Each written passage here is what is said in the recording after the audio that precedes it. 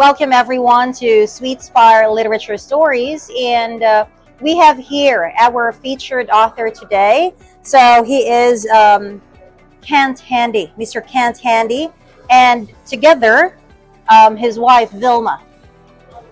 So say hi. Hi. Okay, so I would like to take the opportunity to thank you. This is such a brave moment for all of us. It's such a brave moment for all of us to be able for you to come here and share your story. So Kent is the author of The Dark Secrets of Woodruff County. Okay, I have had the chance to review and read this book, and I felt compelled really to have this understanding of what the book is all about. So what inspired you to start writing, and your biggest influences in this book? I was in a habit of talking to people that I met. You know, it seemed like everywhere I would go, I would make mention of it. And one day I just started thinking about it. I'm not as young as I was when it happened. I'm getting older, and I didn't want to leave this planet without people knowing what happened to my family and myself. So I've taken some time away from my record label, which is what I was doing at the time.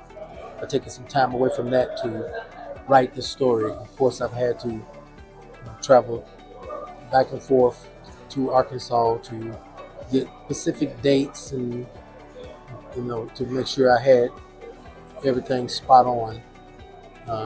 And I wrote it too. I wrote it. I tried to write it where the reader could understand it through my eyes. They could see this story through my eyes. So. Okay, and speaking of which, I heard Kent saying that this book has the biggest influence in your family. So I would like to know more in terms of the inspiration. The inspiration is that you wanted to speak the truth out. Yeah. You wanted to speak the truth out. So what is the main message of this book pertaining to your family? The main message is, to me, that justice is worth fighting for. Justice. Yeah. It's been a long journey with this book. You know, I have been seeking justice since it happened to my family, and with limited capital, and of course the color of my skin, it hasn't been easy. And it's been an uphill battle. I mean, when I first wrote this book, when I first started writing this book, my grandfather was living, my grandmother was living, my mother was living, my aunts and uncles were living, and almost all of them have passed away. You know, and I'm still just the 18th of this month, I was sitting down with the Office of Congress. They're going to be moving forward with contacting the Department of Justice, yes, to reopen this case and to help me get these bodies exhumed. I mean, it's still a fight. It's still it's still yes, ongoing. Well, so. I really like how justice is available for everyone, but it's when you only seek to find it, Yes. that it can be delivered to you. Yes. Get the bodies exhumed and all this. And he come down with cancer, and he died before we could actually have it done. And that kind of set me all the way back to day one, because I didn't have his contacts. Oh. I didn't know the people he knew, and I didn't know how to do the things he was doing. So I was back at square one, you know. And so it's been like I said, it's been a challenge. This could be the results of it. that you can actually take the lives of children.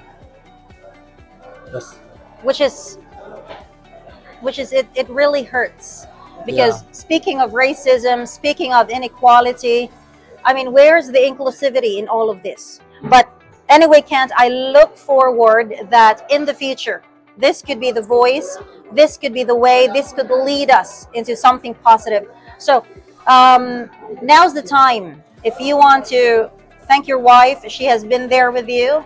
yeah. So She know I thank her. Putting up with me, being patient, waiting on me. There's so many nights I didn't go to bed. I was right because there. of this. Yes. Yeah. So it's been it's been a journey. But you know what? Through it all,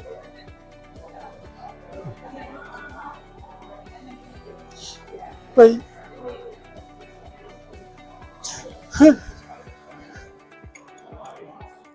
You be strong, Ken.